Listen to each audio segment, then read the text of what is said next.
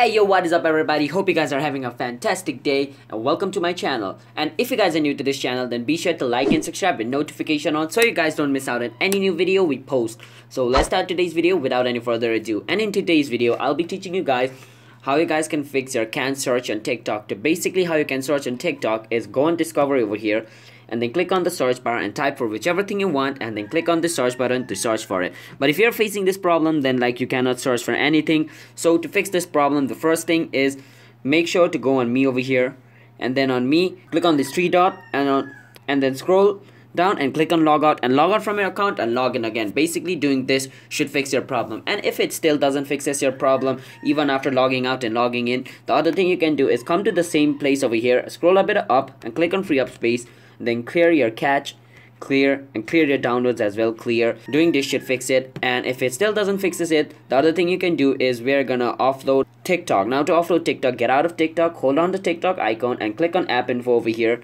And once you're in your app info, go on storage usage, and on storage usage click on clear data and click on clear. So this is basically gonna clear all the data of TikTok, all the cache and data stored by TikTok on your phone, and it's gonna make TikTok brand new. So when you open TikTok again, you need to log into your account.